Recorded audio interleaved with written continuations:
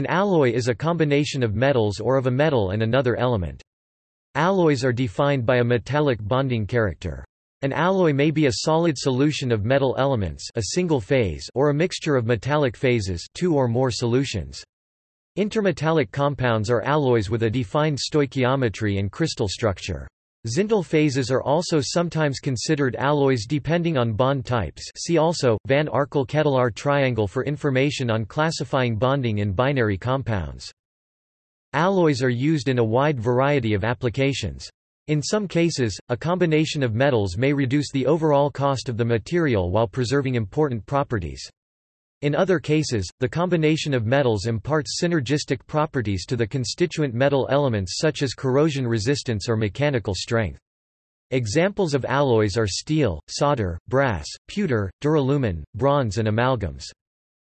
The alloy constituents are usually measured by mass percentage for practical applications, and in atomic fraction for basic science studies. Alloys are usually classified as substitutional or interstitial alloys, depending on the atomic arrangement that forms the alloy. They can be further classified as homogeneous, consisting of a single phase, or heterogeneous, consisting of two or more phases, or intermetallic.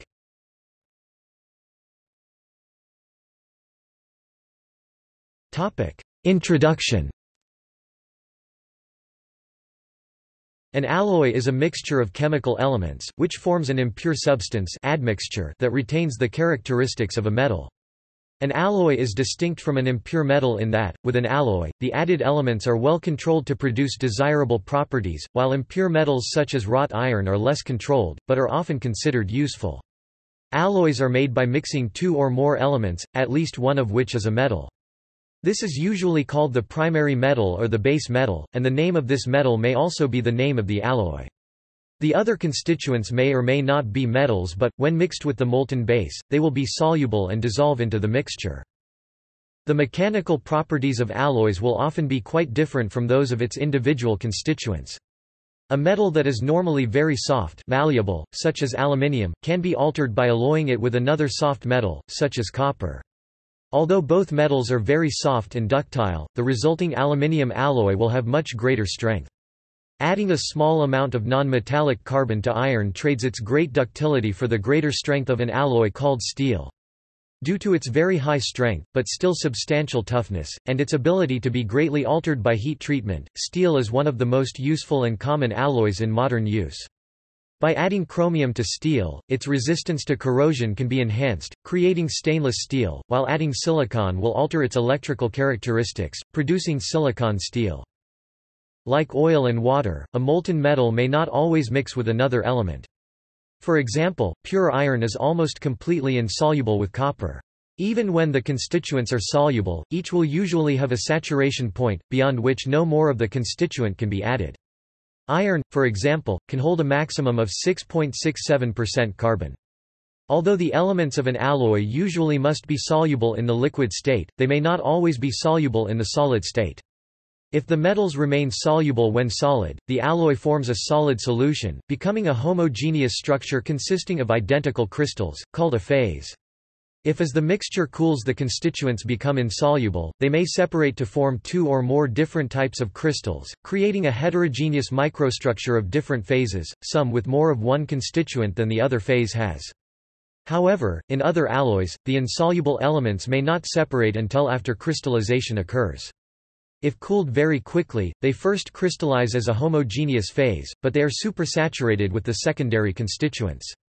As time passes, the atoms of these supersaturated alloys can separate from the crystal lattice, becoming more stable, and form a second phase that serve to reinforce the crystals internally. Some alloys, such as electrum, which is an alloy consisting of silver and gold, occur naturally. Meteorites are sometimes made of naturally occurring alloys of iron and nickel, but are not native to the Earth. One of the first alloys made by humans was bronze, which is a mixture of the metals tin and copper. Bronze was an extremely useful alloy to the ancients, because it is much stronger and harder than either of its components. Steel was another common alloy. However, in ancient times, it could only be created as an accidental byproduct from the heating of iron ore in fires smelting during the manufacture of iron. Other ancient alloys include pewter, brass and pig iron. In the modern age, steel can be created in many forms. Carbon steel can be made by varying only the carbon content, producing soft alloys like mild steel or hard alloys like spring steel. Alloy steels can be made by adding other elements, such as chromium, molybdenum, vanadium or nickel, resulting in alloys such as high-speed steel or tool steel. Small amounts of manganese are usually alloyed with most modern steels because of its ability to remove unwanted impurities, like phosphorus, sulfur and oxygen, which can have detrimental effects on the alloy.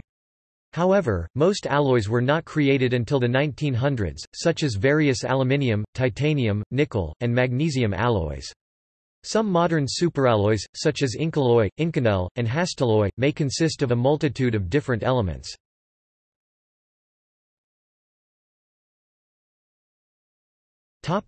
Terminology. As a noun, the term alloy is used to describe a mixture of atoms in which the primary constituent is a metal. When used as a verb, the term refers to the act of mixing a metal with other elements. The primary metal is called the base, the matrix, or the solvent. The secondary constituents are often called solutes. If there is a mixture of only two types of atoms, not counting impurities, such as a copper-nickel alloy, then it is called a binary alloy. If there are three types of atoms forming the mixture, such as iron, nickel and chromium, then it is called a ternary alloy. An alloy with four constituents is a quaternary alloy, while a five-part alloy is termed a quinary alloy. Because the percentage of each constituent can be varied, with any mixture the entire range of possible variations is called a system. In this respect, all of the various forms of an alloy containing only two constituents, like iron and carbon, is called a binary system, while all of the alloy combinations possible with a ternary alloy, such as alloys of iron, carbon and chromium, is called a ternary system. Although an alloy is technically an impure metal, when referring to alloys, the term impurities usually denotes those elements which are not desired. Such impurities are introduced from the base metals and alloying elements, but are removed during processing. For instance, sulfur is a common impurity in steel. Sulfur combines readily with iron to form iron sulfide, which is very brittle, creating weak spots in the steel. Lithium, sodium and calcium are common impurities in aluminium alloys, which can have adverse effects on the structural integrity of castings. Conversely, otherwise pure metals that simply contain unwanted impurities are often called impure metals, and are not usually referred to as alloys. Oxygen, present in the air, readily combines with most metals to form metal oxides, especially at higher temperatures encountered during alloying. Great care is often taken during the alloying process to remove excess impurities, using fluxes, chemical additives, or other methods of extractive metallurgy. In practice, some alloys are used so predominantly with respect to their base metals that the name of the primary constituent is also used as the name of the alloy. For example, 14-karat gold is an alloy of gold with other elements. Similarly, the silver used in jewelry and the aluminium used as a structural building material are also alloys. The term, alloy, is sometimes used in everyday speech as a synonym for a particular alloy. For example, automobile wheels made of an aluminium alloy are commonly referred to as simply, alloy wheels, although in point of fact steels and most other metals in practical use are also alloys. Steel is such a common alloy that many items made from it, like wheels, barrels, or girders, are simply referred to by the name of the item, assuming it is made of steel. When made from other materials, they are typically specified as such, i.e., bronze wheel, plastic barrel, or wood girder.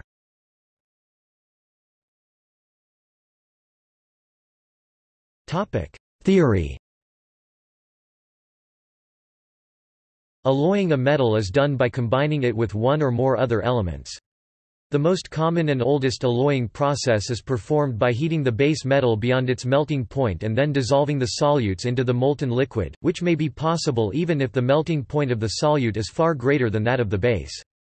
However, some metals and solutes, such as iron and carbon, have very high melting points and were impossible for ancient people to melt.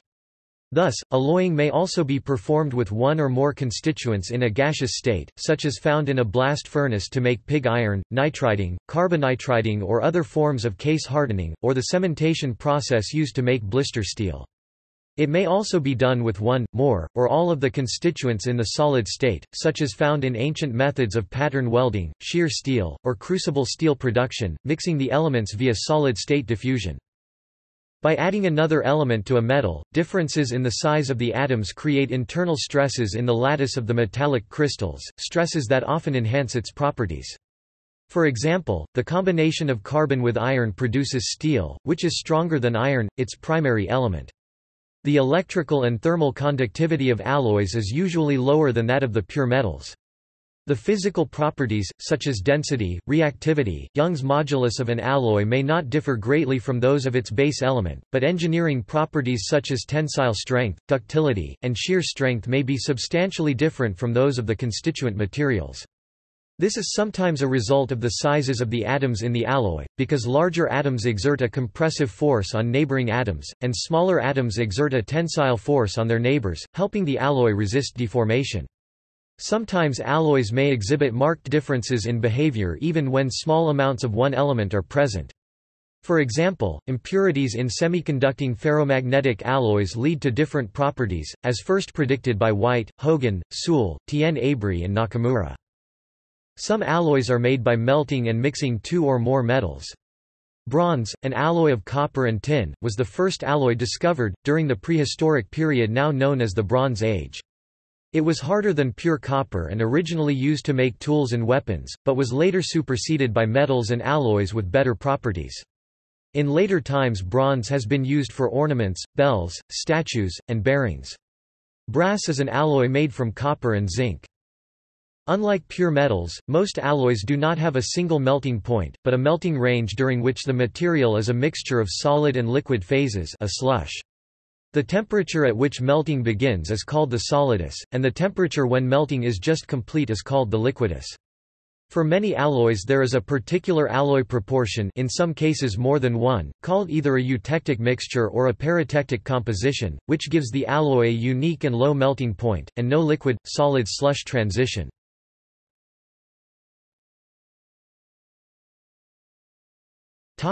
Heat-treatable alloys. Alloying elements are added to a base metal, to induce hardness, toughness, ductility, or other desired properties. Most metals and alloys can be work-hardened by creating defects in their crystal structure. These defects are created during plastic deformation by hammering, bending, extruding, etc., and are permanent unless the metal is recrystallized. Otherwise, some alloys can also have their properties altered by heat treatment. Nearly all metals can be softened by annealing, which recrystallizes the alloy and repairs the defects, but not as many can be hardened by controlled heating and cooling. Many alloys of aluminium, copper, magnesium, titanium, and nickel can be strengthened to some degree by some method of heat treatment, but few respond to this to the same degree as does steel. The base metal iron of the iron-carbon alloy known as steel undergoes a change in the arrangement allotropy of the atoms of its crystal matrix at a certain temperature, usually between 1500 degrees Fahrenheit (820 degrees Celsius) and 1600 degrees Fahrenheit (870 degrees Celsius), depending on carbon content. This allows the smaller carbon atoms to enter the interstices of the iron crystal. When this diffusion happens, the carbon atoms are said to be in solution in the iron, forming a particular single, homogeneous, crystalline phase called austenite. If the steel is cooled slowly, the carbon can diffuse out of the iron and it will gradually revert to its low-temperature allotrope. During slow cooling, the carbon atoms will no longer be as soluble with the iron, and will be forced to precipitate out of solution, nucleating into a more concentrated form of iron carbide Fe3C in the spaces between the pure iron crystals. The steel then becomes heterogeneous, as it is formed of two phases, the iron-carbon phase called cementite or carbide, and pure iron ferrite. Such a heat treatment produces a steel that is rather soft. If the steel is cooled quickly, however, the carbon atoms will not have time to diffuse and precipitate out as carbide, but will be trapped within the iron crystals. When rapidly cooled, a diffusionless martensite transformation occurs, in which the carbon atoms become trapped in solution. This causes the iron crystals to deform as the crystal structure tries to change to its low-temperature state, leaving those crystals very hard but much less ductile, more brittle. While the high strength of steel results when diffusion and precipitation is prevented, forming martensite, most heat-treatable alloys are precipitation-hardening alloys, that depend on the diffusion of alloying elements to achieve their strength. When heated to form a solution and then cooled quickly, these alloys become much softer than normal, during the diffusionless transformation, but then harden as they age. The solutes in these alloys will precipitate over time, forming intermetallic phases, which are difficult to discern from the base metal. Unlike steel, in which the solid solution separates into different crystal phases, carbide and ferrite, precipitation-hardening alloys form different phases within the same crystal. These intermetallic alloys appear homogeneous in crystal structure, but tend to behave heterogeneously, becoming hard and somewhat brittle.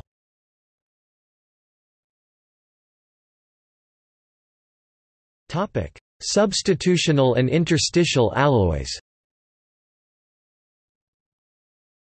When a molten metal is mixed with another substance, there are two mechanisms that can cause an alloy to form, called atom exchange and the interstitial mechanism. The relative size of each element in the mix plays a primary role in determining which mechanism will occur. When the atoms are relatively similar in size, the atom exchange method usually happens, where some of the atoms composing the metallic crystals are substituted with atoms of the other constituent. This is called a substitutional alloy. Examples of substitutional alloys include bronze and brass, in which some of the copper atoms are substituted with either tin or zinc atoms respectively. In the case of the interstitial mechanism, one atom is usually much smaller than the other and cannot successfully substitute for the other type of atom in the crystals of the base metal. Instead, the smaller atoms become trapped in the spaces between the atoms of the crystal matrix, called the interstices. This is referred to as an interstitial alloy.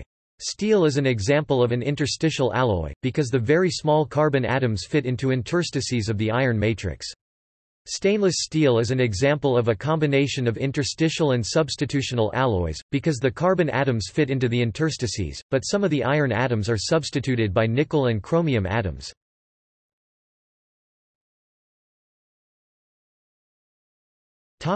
History and examples.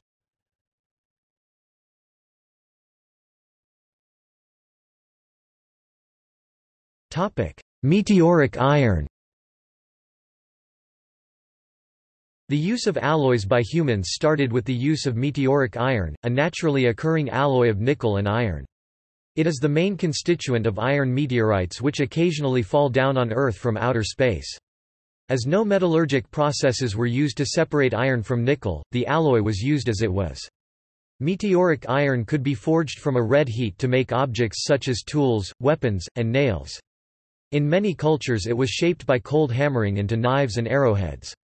They were often used as anvils. Meteoric iron was very rare and valuable, and difficult for ancient people to work.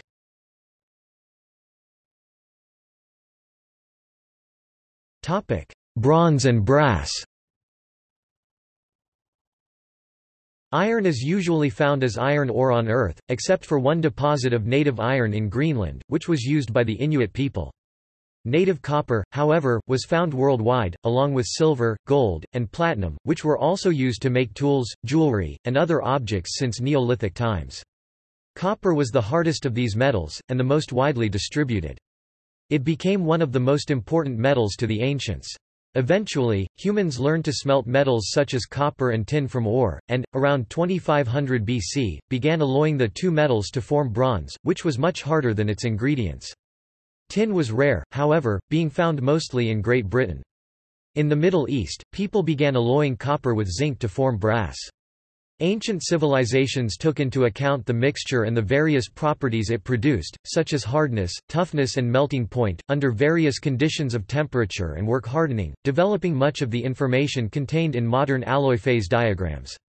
For example, arrowheads from the Chinese Qin dynasty around 200 BC were often constructed with a hard bronze head, but a softer bronze tang, combining the alloys to prevent both dulling and breaking during use.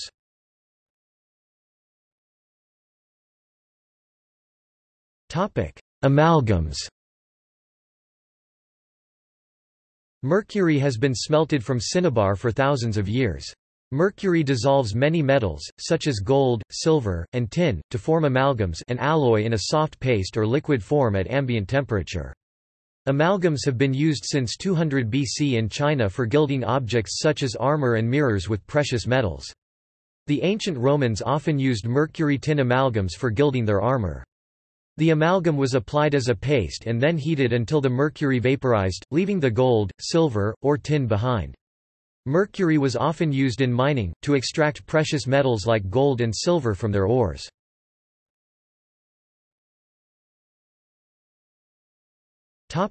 Precious metal alloys. Many ancient civilizations alloyed metals for purely aesthetic purposes. In ancient Egypt and Mycenae, gold was often alloyed with copper to produce red gold, or iron to produce a bright burgundy gold. Gold was often found alloyed with silver or other metals to produce various types of colored gold. These metals were also used to strengthen each other, for more practical purposes. Copper was often added to silver to make sterling silver, increasing its strength for use in dishes, silverware, and other practical items.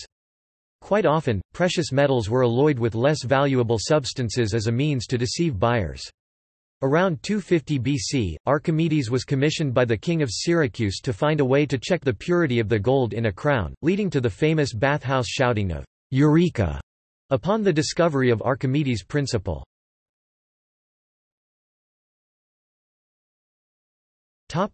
Pewter. The term pewter covers a variety of alloys consisting primarily of tin. As a pure metal, tin is much too soft to be used for any practical purpose. However, during the Bronze Age, tin was a rare metal in many parts of Europe and the Mediterranean. Due to this, it was often valued higher than gold. To make jewelry, cutlery, or other objects from tin, it was usually alloyed with other metals to increase its strength and hardness. These metals were typically lead, antimony, bismuth or copper. These solutes were sometimes added individually in varying amounts, or added together, making a wide variety of objects, ranging from practical items such as dishes, surgical tools, candlesticks or funnels, to decorative items like ear rings and hair clips. The earliest examples of pewter come from ancient Egypt, around 1450 BC. The use of pewter was widespread across Europe, from France to Norway and Britain, where most of the ancient tin was mined, to the Near East. The alloy was also used in China and the Far East, arriving in Japan around 800 AD, where it was used for making objects like ceremonial vessels, tea canisters, or chalices used in Shinto shrines.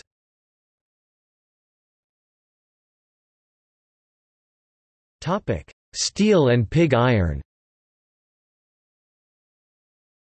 The first known smelting of iron began in Anatolia, around 1800 BC. Called the bloomery process, it produced very soft but ductile wrought iron. By 800 BC, iron-making technology had spread to Europe, arriving in Japan around 700 AD. Pig iron, a very hard but brittle alloy of iron and carbon, was being produced in China as early as 1200 BC, but did not arrive in Europe until the Middle Ages. Pig iron has a lower melting point than iron, and was used for making cast iron. However, these metals found little practical use until the introduction of crucible steel around 300 BC. These steels were of poor quality, and the introduction of pattern welding, around the 1st century AD, sought to balance the extreme properties of the alloys by laminating them, to create a tougher metal. Around 700 AD, the Japanese began folding bloomery steel and cast iron in alternating layers to increase the strength of their swords, using clay fluxes to remove slag and impurities. This method of Japanese swordsmithing produced one of the purest steel alloys of the early Middle Ages, while the use of iron started to become more widespread around 1200 BC, mainly because of interruptions in the trade routes for tin. The metal was much softer than bronze. However, very small amounts of steel, an alloy of iron and around 1% carbon, was always a byproduct of the bloomery process. The ability to modify the hardness of steel by heat treatment had been known since 1100 BC, and the rare material was valued for the manufacture of tools and weapons. Because the ancients could not produce temperatures high enough to melt iron fully, the production of steel in decent quantities did not occur until the introduction of blister steel during the Middle Ages. This method introduced carbon by heating wrought iron in charcoal for long periods of time, but the penetration of carbon was not very deep, so the alloy was not homogeneous. In 1740, Benjamin Huntsman began melting blister steel in a crucible to even out the carbon content, creating the first process for the mass production of tool steel. Huntsman's process was used for manufacturing tool steel until the early 1900s. With the introduction of the blast furnace to Europe in the Middle Ages, pig iron was able to be produced in much higher volumes than wrought iron. Because pig iron could be melted, people began to develop processes of reducing the carbon in the liquid pig iron to create steel. Puddling had been used in China since the 1st century, and was introduced in Europe during the 1700s, where molten pig iron was stirred while exposed to the air, to remove the carbon by oxidation. In 1858, Sir Henry Bessemer developed a process of steel making by blowing hot air through liquid pig iron to reduce the carbon content. The Bessemer process was able to produce the first large-scale manufacture of steel.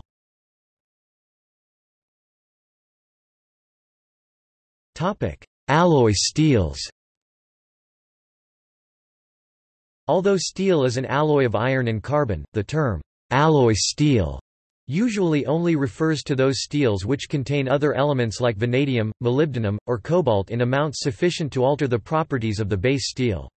Since ancient times when steel was used primarily for tools and weapons, the methods of producing and working the metal were often closely guarded secrets. Even long after the Age of Reason, the steel industry was very competitive and manufacturers went through great lengths to keep their processes confidential, resisting any attempts to scientifically analyze the material for fear it would reveal their methods. For example, the people of Sheffield, a centre of steel production in England, were known to routinely bar visitors and tourists from entering town to deter industrial espionage. Thus, almost no metallurgical information existed about steel until 1860.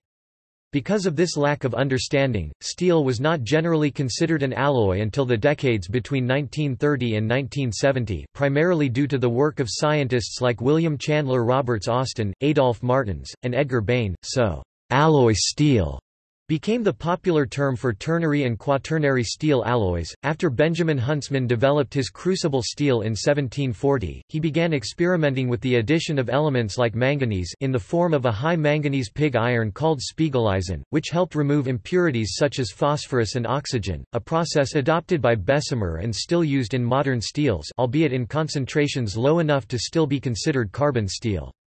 Afterward, many people began experimenting with various alloys of steel without much success. However, in 1882, Robert Hadfield, being a pioneer in steel metallurgy, took an interest and produced a steel alloy containing around 12% manganese. Called Mangaloy, it exhibited extreme hardness and toughness, becoming the first commercially viable alloy steel. Afterward, he created silicon steel, launching the search for other possible alloys of steel. Robert Forrester Machette found that by adding tungsten to steel it could produce a very hard edge that would resist losing its hardness at high temperatures. Machette's special steel (RMS) became the first high-speed steel.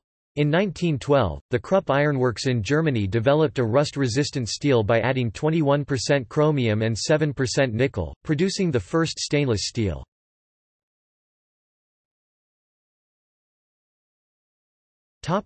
Precipitation-hardening alloys. In 1906, precipitation-hardening alloys were discovered by Alfred Wilm. Precipitation-hardening alloys, such as certain alloys of aluminium, titanium, and copper, are heat-treatable alloys that soften when quenched, cooled quickly, and then harden over time. After quenching a ternary alloy of aluminium, copper, and magnesium, Wilm discovered that the alloy increased in hardness when left to age at room temperature. Although an explanation for the phenomenon was not provided until 1919, duralumin was one of the first age-hardening alloys to be used, and was soon followed by many others. Because they often exhibit a combination of high strength and low weight, these alloys became widely used in many forms of industry, including the construction of modern aircraft.